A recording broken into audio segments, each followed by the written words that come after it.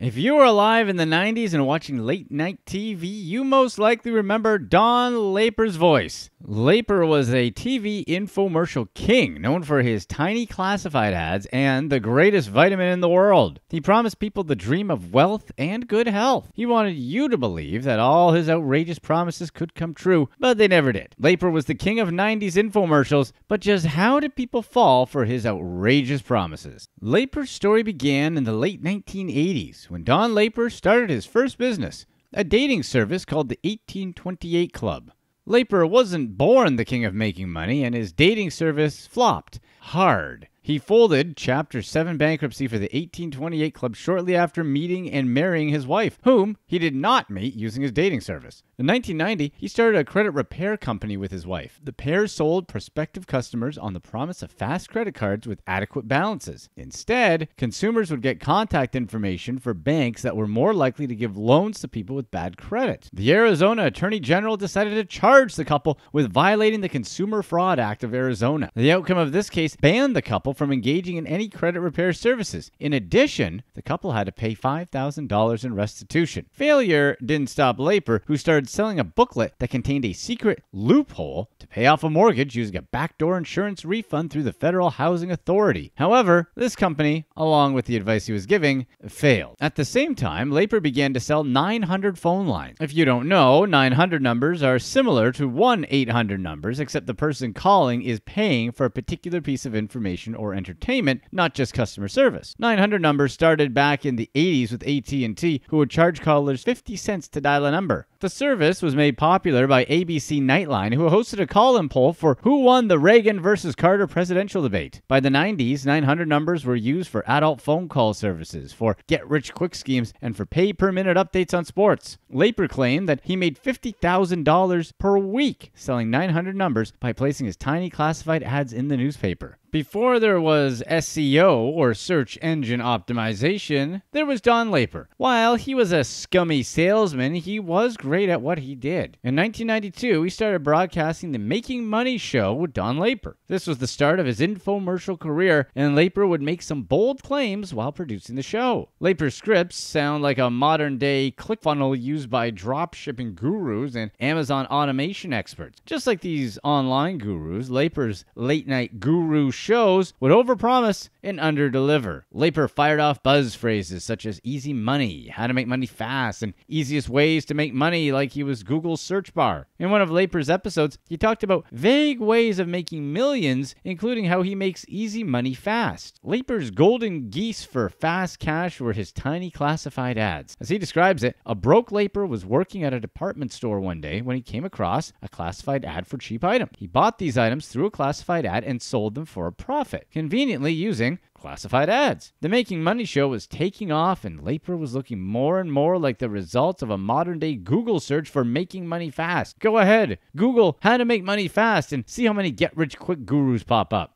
But before there was Google, there was Don Lapre. Call him up and ask, how do I make money fast? And you'll start receiving telemarketing calls offering a variety of services. These services including dating, psychics, booklets, and more. Customers would complain that they did not want these calls and did not sign up for them, but would continue to receive calls with new offers. Customers complained that these offers would continue even after being told no, and that in many cases it was a different company with very similar sounding businesses. These businesses all tied back to Lapre. Throughout everything that Lapre pitched in the 90s, one thing was common: tiny classified ads. Classified ads were like the Facebook marketplace of the 90s. Each newspaper, there was a section of cheap advertisements posted by the public. People might be trying to sell their old desk, looking for a roommate, or gain traction for their local startup. The classified section was meant to serve regions the same way Facebook Marketplace helps individuals sell their item. Unlike front page ads, the classifieds were low cost in comparison. Lapre would use these tiny classified ads for marketing his 900 number business, the sale of items he found on liquidation, dating services, and more. To continue the comparison, Lapre invented modern-day drop shipping before the internet was popularized. One of Lapre's schemes promised easy money by placing ads for items that could be purchased wholesale from the manufacturer, who would fulfill the order themselves. Lapre would pay for the cost of the items plus shipping and pocket the profits, claiming never to touch the product in the first place. The way these products were sold was through tiny classified ads that someone could purchase in newspapers all over the country. These tiny classified ads were supposed to be easy easy to make and even easier to profit from. For those who are unfamiliar,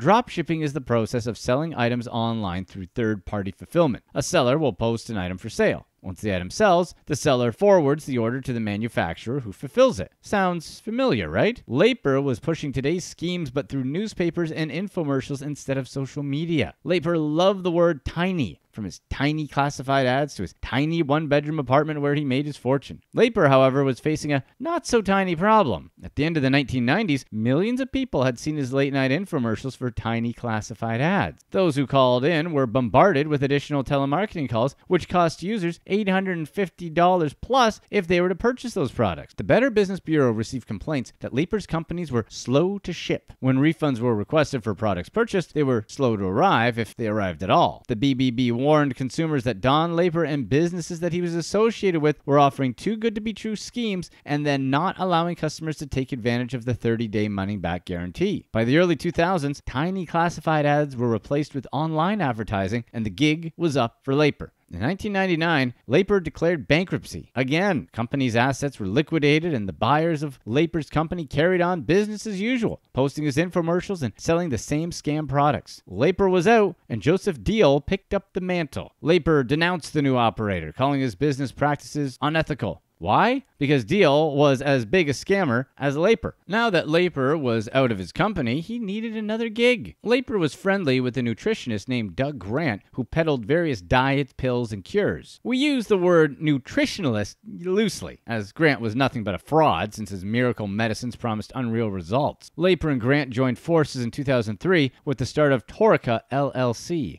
Doug Grant peddled supplements associated with the greatest for that and the best for this type schemes. Some of these schemes included Optimal Health Systems and VitaQuest International. Grant claimed to be a nutritionist, although online bios do not mention where he went to school. The only mention of schooling was through the American Holistic College of Health, an unaccredited school that would eventually go defunct. Before meeting Lapre, Grant pushed products for Optimal Health Systems, a pyramid scheme that sold miracle vitamins and diet plans to hungry entrepreneurs as independent distributors. These products were neither effective nor easy to sell, and most independent distributors claim to have lost hundreds to thousands of dollars. With Grant's ability to manufacture vitamins and Lapre's infomercial prowess, the two made a dream sales team. This 2-in-1 pitch promised viewers a pill that provided all you need for optimal health, as well as one of the greatest financial opportunities. Lapre was so bold to suggest that this pill could cure or prevent cancer. For a low cost of $35, a viewer could sign up to be an independent advertiser, or IA. The IA would make $1,000 every time they got 20 people to buy the vitamin. Oh, look,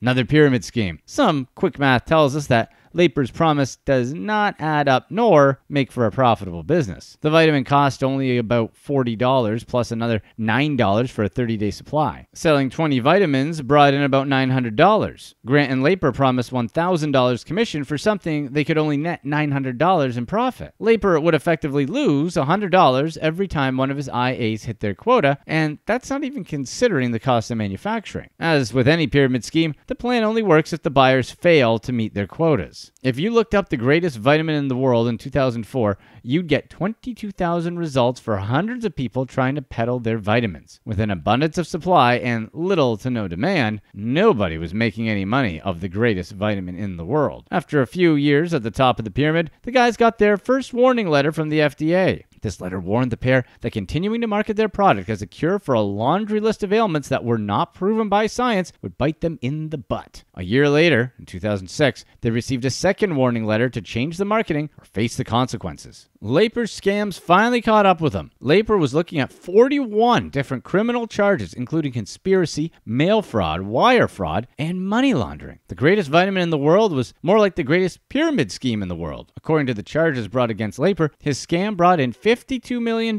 from over 200,000 people. They only ever paid about $6 million in commissions. Sadly, this story does not have a happy ending for anyone. Shortly before the criminal charges came to light, Lapre knew the end was near. Once the claims came to light, Lapre attempted multiple times to take his own life. Just 2 days before he was set to go to trial, Lapre was successful in his attempt and found unresponsive in his jail cell. Officers attempted to revive him, but it was too late. Lapre left us with a heartfelt message on his website, where he stated, "It did not work out for me with my vitamins. vitamins, but I believe that being willing to fail is part of having a chance at success. Lapre was facing a heavy prison sentence for the magnitude of his crimes. At 47 years old, Lapre probably would have lived out the rest of his life in jail. Whether he would have been found guilty by a jury, we'll never know. Lapre's death left victims without a resolution and the family without a member. Ultimately, a lose-lose situation for everyone involved. Lapre moved from the classifieds to the obituary, but his legacy lives on as a get-rich-quick pioneer. Click here to watch one of these next videos.